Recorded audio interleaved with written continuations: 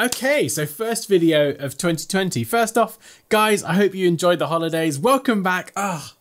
Feels good to be back making videos. In this tutorial, we're going to jump into Adobe XD and I'm going to show you how you can animate a full page. So if you've ever seen those full pages, not like this, I don't know what this is, I'm having some kind of seizure with my hands, but if you've ever seen those full page animations that look really slick, don't worry, we're going to be creating one of those in this video.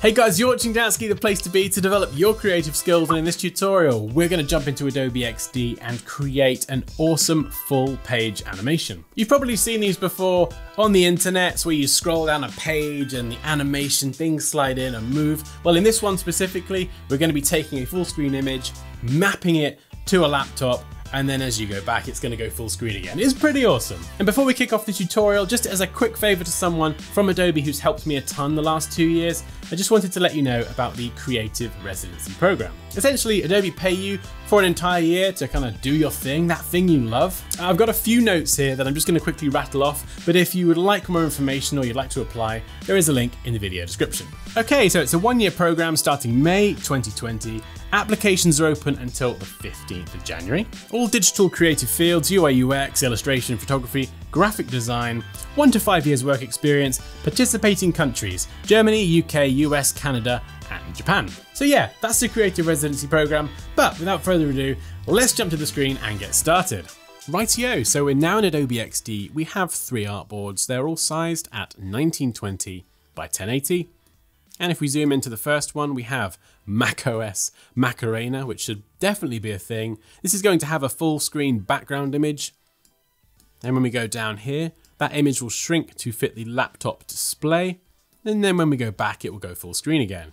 We also have a headline, Power is Power, which is very Apple. And we're also going to have the laptop slide up here as well to reveal more of the keyboard. We have some lorem ipsum text and a buy now call to action button.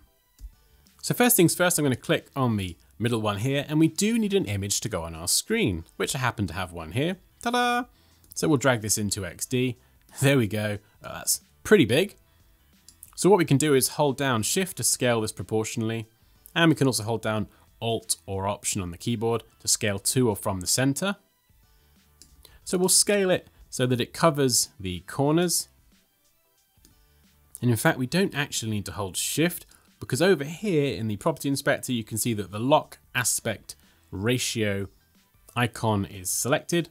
And what I actually need to do is deselect this so you can see it becomes unlinked. And now I can skew this out of shape.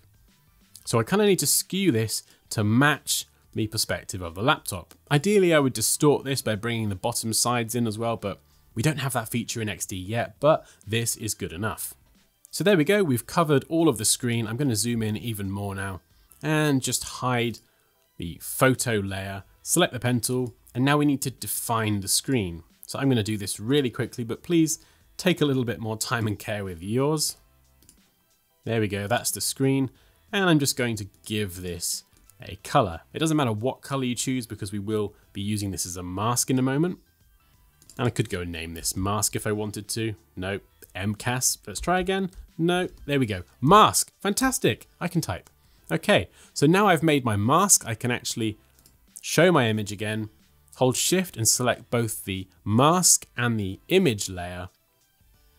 On macOS, go up to Object, down to Mask with Shape. If you're on a PC, just right click anywhere on the artboard and then you should get the same option. Mask with Shape. There we go.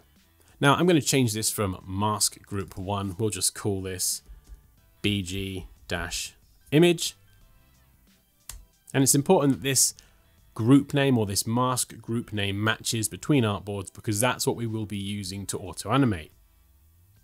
So I have this image here. What I'm going to do is select this, go to Edit and Copy, or if you're on Windows, right click and select Copy that way. We'll jump back over here. And we'll go to Edit and Paste. Make sure we drag this to the very bottom so we don't hide our text. And we're going to size this up. Now we can do this from the center holding Alt or Option.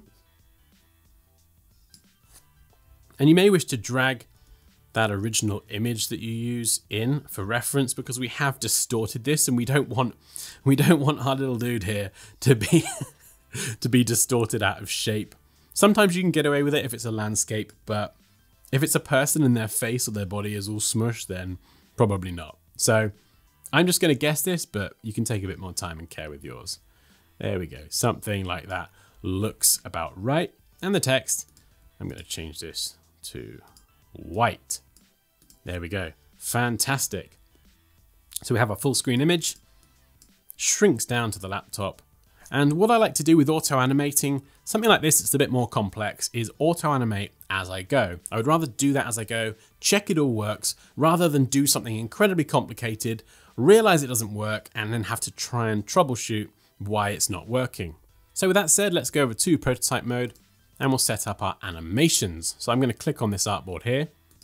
Now normally I would use the tap or the click of a mouse as my trigger. However, when we arrive at this second artboard here, we want to have two options to be able to go back or to go forward.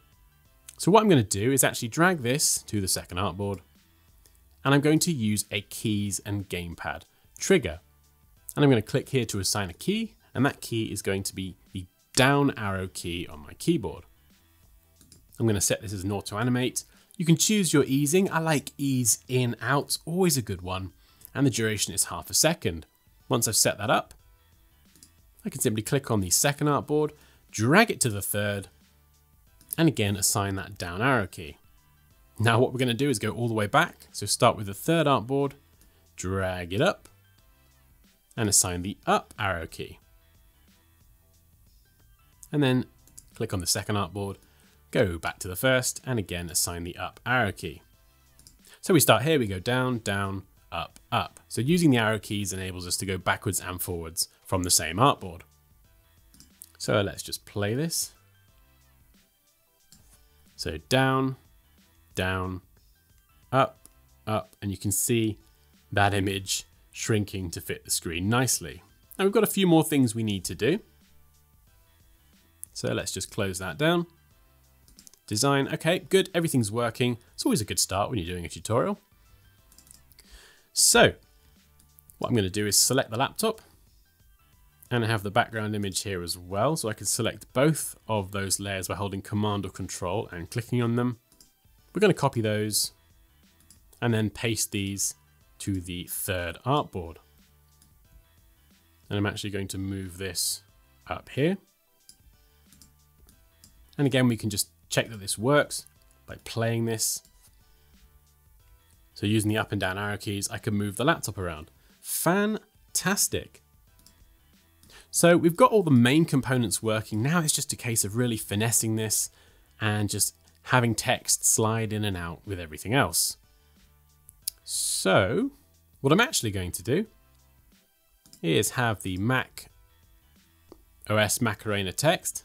I'm just going to copy that and go and paste this on this second artboard and just drag this up here. Now you can see that this moves onto the paste board, which isn't very good. Usually when you auto animate two artboards together, it will keep things on the artboard, but if it does that for any reason, just drag it to the very edge of your artboard as far as you can go. And then what we could do is change the opacity to 0. So I can check how this looks here. So you can see that text, it fades up, but seems to transition into the other text. And then what I can do is take this text here. So power is power, macOS, Macarena.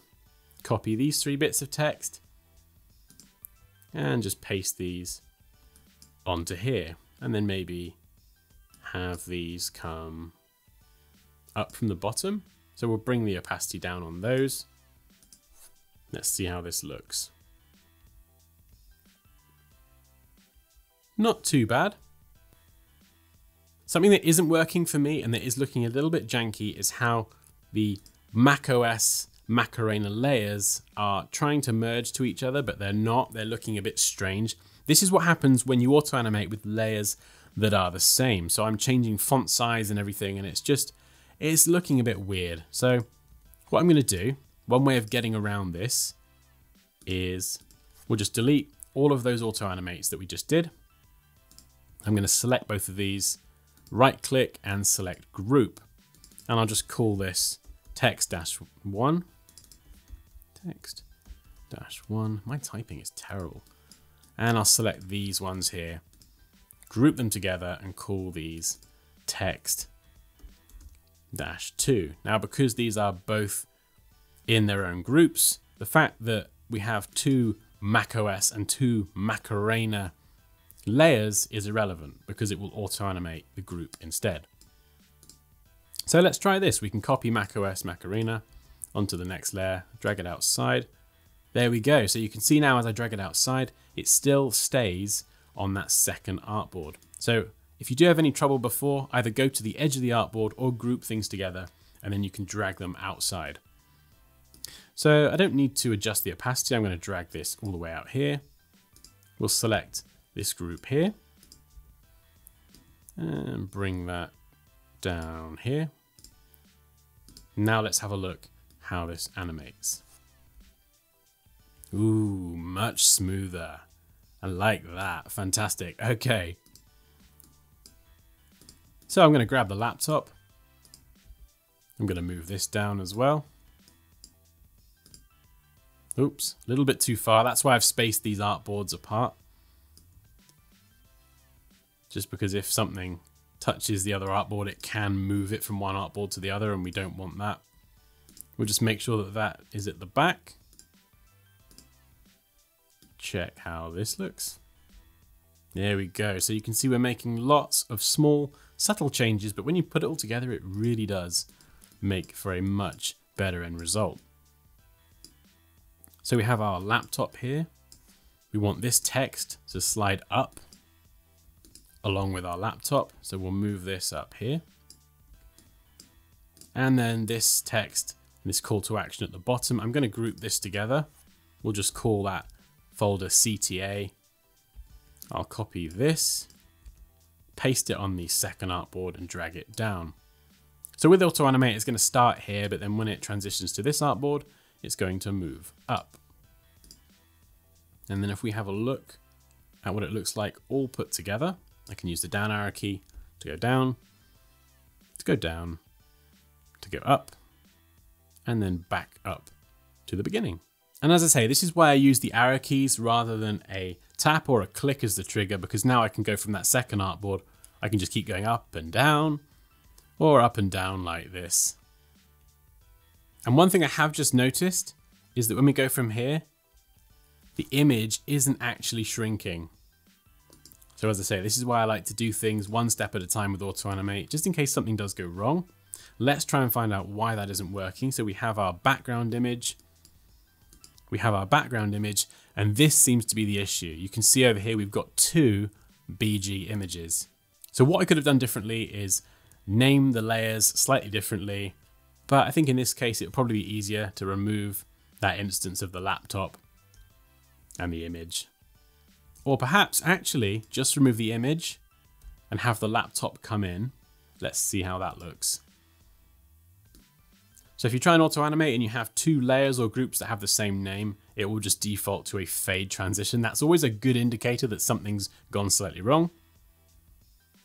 There we go. So the laptop slides in really subtly and the image transitions to the screen. And there we go. So that's how to create a rather lovely full page animation all in Adobe XD. So guys, I really hope you enjoyed this tutorial. If you do have any questions or comments, you know what to do, drop those down below. But as always, like this video if you enjoyed it. Take care and I'll see you next time.